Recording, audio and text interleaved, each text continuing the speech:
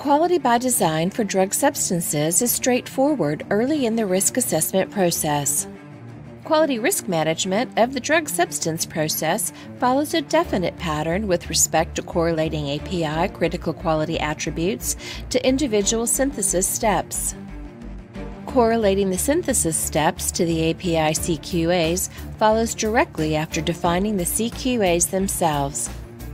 Discussion on defining the drug substance CQAs is found in my video, Quality by Design, Drug Substance Critical Quality Attributes Made Easy. This article discusses the approach for defining the individual synthesis steps and their potential to impact a CQA. The process starts with the starting materials and goes to the final drug substance, including any particle adjustments done at the end of the process. It does not include the packaging operation, since that is not an API-specific process design consideration. The packaging process is defined and controlled within the quality management system. The best time to initiate the CQA correlation of the risk assessment process is when the final synthesis route is locked. It makes no sense to begin earlier because major changes in the synthetic route mean the synthesis proceeds through a different set of intermediates and can have a different impurity profile. Once locked, the synthesis has defined chemistry and a defined set of intermediates. Each synthesis step is defined by a given isolated intermediate. More than one chemical transformation can occur per synthesis step. The process ranges are probably not defined at this stage, and critical parameters are not identified. Characterization and optimization work is still ongoing. It is still possible to change isolated intermediates with some steps being combined, while others may split. A matrix of synthesis steps to CQA is created, starting with the first isolated intermediate and ending with the final API. The chemistry prior to the starting materials is out of scope. The starting materials are well characterized and controlled. The specification of the starting materials must still be justified and data gathered to support worst-case specification ranges. However, the risk assessment process will not identify or characterize critical variability leading to the starting material. The impact of each starting material attribute on the synthesis should be known. The impurity profile of the starting material is particularly important, especially those which have a possibility to impact the impurity profile of the final API. Some firms choose to exclude final milling from the matrix, since the impact is on the final particle characteristics. Some firms choose to split isolating the crude API and the final purification process into two steps. While it is not always necessary to purify an intermediate, the purification of an intermediate is included in the same step as the synthesis. The important consideration is to define the beginning and end of each synthesis step. Each individual step will be assessed for the potential to impact each process related to the CQA. CQAs controlled by the GMP system are not taken up in this part of the risk assessment since the process has no potential to impact them. As discussed in my previous article, identity is defined by synthesis itself and cannot be influenced by process or material variability. The final crystallization or API isolation process impacts the vast majority of the CQAs.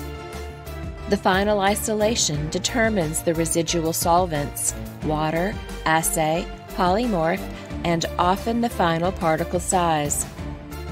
The earlier steps impact the various components of the impurity profile. These impurities can be organic or inorganic. The main goal of the risk assessment process is to identify which impurities have a potential impact on the API. It is particularly important to understand which synthesis step gives rise to the impurity and which steps purge the impurity. which set of impurities are considered in the analysis. It is easiest to start the discussion with the set of impurities excluded from the analysis. Remember, this point in the process has a defined synthesis route. Exclude impurities from previous synthesis routes, which are no longer generated because the chemistry changed. Also, exclude potential or theoretical impurities. It is also appropriate to exclude those impurities arising before the starting material and not controlled on the starting material. The risk analysis of the synthesis includes those impurities that are actually formed. Each of the impurities controlled on the starting material specification is included in the risk analysis. Impurities included are any impurity that has been observed on the final API at or above the identification threshold. Even include those impurities from this synthesis route which are now removed because of increases in robustness. The impurities which have been seen on the API are the most important to understand. Subsequent risk analysis steps go deep into understanding their control. Also, include those impurities above the identification threshold in earlier steps. It will become important to understand how and where these impurities are purged. Special consideration is made with respect to potential genotoxic impurities. It is important to understand which molecules have alerting structures and those which have tested Ames positive. The allowable threshold of these impurities will be lower, and it is important to document the origin and fate of these impurities. The approach can begin with the API impurity profile and working backward. The origin of each API impurity should be identified. As mentioned before, the residual solvents are determined by the final isolation. Any solvent that arises from earlier steps is identified. The same principle applies to inorganic impurities. Identify the steps where metals are used and the steps where metals are removed. One does not need to consider elemental contamination due to process chemistry and equipment material incompatibility. Equipment compatibility is not a process design consideration. The GMP system defines the technology transfer review to ensure the facility and equipment are qualified to run the chemical process. Consider each process step introducing chiral centers. Define each step impacting the chiral purity of the final API. This definition includes those steps where racemization may occur.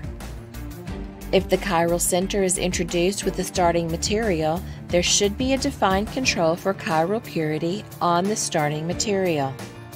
The majority of the analysis involves assessing the origin and fate of organic impurities.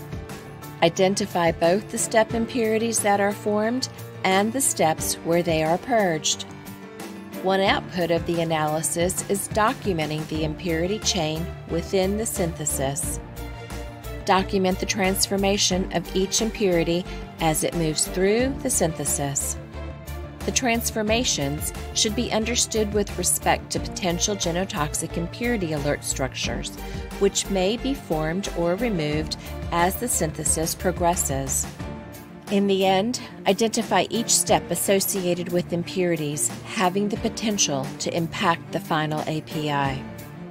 It is entirely possible for some synthesis steps to have no potential impact on the API. These steps are most likely found early in the synthesis. The following narrative gives an example of correlating synthesis steps to their respective CQAs. Refer to Figure 2 for the synthesis overview. Step 1. Synthesis. Step 1 generates several impurities. One of the impurities includes unreacted starting material. None of the impurities are PGIs. In addition, none of the impurities have been detected on the API. The unreacted starting material purges in the next step. Step 3 and Step 5 are highly purifying for these impurities. The step uses no metals and does not introduce chiral centers. Therefore, this synthesis step has no impact on any of the API CQAs. Step 2. Step 2 involves hydrogenation with palladium on carbon as a catalyst. Palladium is an impurity that must be removed and is part of the elemental analysis on the API per ICH Q3D.